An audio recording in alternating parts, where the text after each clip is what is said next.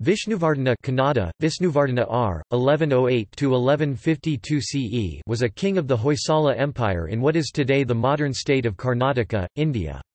He ascended the Hoysala throne after the death of his elder brother Veera Ballala I in c.1108. Originally a follower of Jainism and known as Bidhi Deva, he came under the influence of the Hindu philosopher Ramanujacharya, converted to Hindu Vaishnavism and took the name Vishnuvardhana. Vishnuvardhana took the first steps in creating an independent Hoysala empire in South India through a series of battles against his overlord, the western Chalukya king Vikramaditya VI, and the Chola Empire to the south. He recovered parts of Gangavadi province, modern southern Karnataka, from the hegemony of the Cholas in the Battle of Talakad, and parts of Nolambavdi.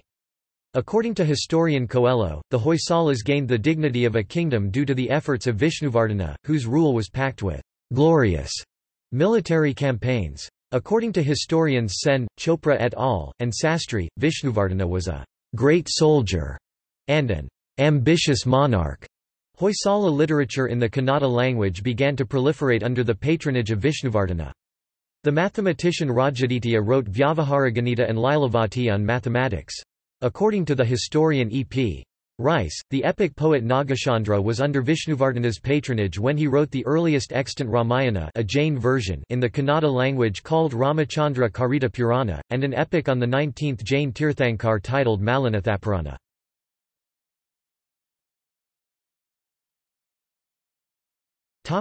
Conquests.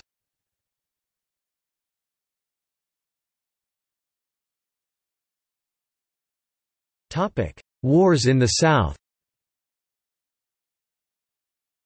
Vishnuvardhana was the governor over parts of Gangavadi during the rule of his elder brother Veera Ballala I. After ascending the Hoysala throne, his first major conquest was that of the occupied Chola territories of Gangavadi in c.1116. According to the historian Kamath, the disgruntled Chola governor Adigaman may have helped Vishnuvardhana in his conquest. Being a Vaishnava Hindu by faith, the Chola governor may not have been treated well by King Kulathunga Chola I, but Sastry claims Vishnuvardhana overwhelmed Adigaman before gaining his support. By c.1117, Vishnuvardhana defeated the other rulers of the Nilgiri region, such as the Chengalvas, the Kongalvas, resulting in his marriage to the Kongalva princess Chandaladevi, according to historian Darrett, and the Nidigal Chola ruler Irakavela. According to Kamath, Vishnuvardhana's forces marched as far as Kanchi.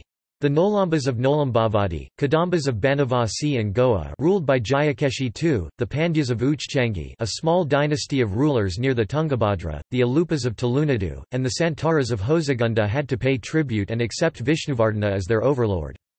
Hoysala inscriptions of the period note Vishnuvardhana's conquest of the Nilgiris. The Chamarajanagara inscription gives details that his armies crossed the Nila mountains and proclaims him the master of Kerala. According to the historians Chopra, Ravindran and Subramanian, other records mention his temporary stay in Kanchi after his victories over the Cholas. Vishnuvardhana was responsible in part for the disruption to the Chola Empire. With these victories, Vishnuvardhana assumed the titles Talakaduganda, Lord of Talakad, and Nolambavadi Gonda, Lord of the Nolambas.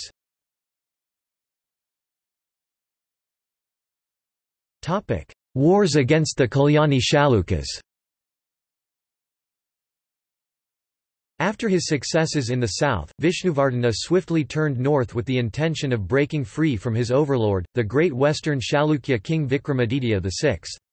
Between c.1117 and c.1120, Vishnuvardhana successfully dealt with the Chalukyan armies at Kanagala c.1118, occupied a strategic fort at Hanagal, defeated the Chalukyan commander Bapana at Hallar c.1120, and spread his control over the Banavasi and Humasha regions. By c.1122, he had reached the Krishna River. Here he was defeated by the powerful Sindha chief Achugi, a commander loyal to the Chalukya emperor. Vishnuvardhana thus had to accept, for the time being, subordination to the Chalukya throne. But he was not to be subdued for long. After the death of Vikramaditya V, the Hoysala monarch recaptured Hanagal, Uchchangi and Bankapura by c.1140 and marched north of the Tungabhadra river up to Lakundi. The historian Majumdar claims Vishnuvardhana controlled areas in the Krishna River region even around c.1131 and performed the prestigious Tulapurusha ceremony, a symbol of sovereignty, despite his nominal subordination to the Chalukyas. Historians are divided over the year when Vishnuvardhana died. Sastri, S.K. Iyengar and Desai are of the opinion he died in c.1152. But Kamath claims there is evidence the Vishnuvardhana died a little earlier because the Yaladahalli record of c.1145 proclaims his son Narasimha I the Hoysala monarch.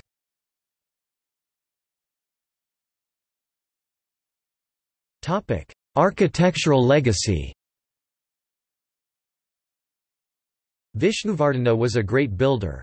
To celebrate his success against the Cholas, he built the Kirti Narayana temple at Talakad, and the spectacular Vijayanarayana temple at Belur, also called the Chenakesava temple, dedicated to the Hindu god Vishnu. Around the same time, the Hoysalaswara temple, more ornate than the one at Belur and dedicated to the Hindu god Shiva, was consecrated. The temples of Belur and Halebidu are a proposed UNESCO World Heritage Sites.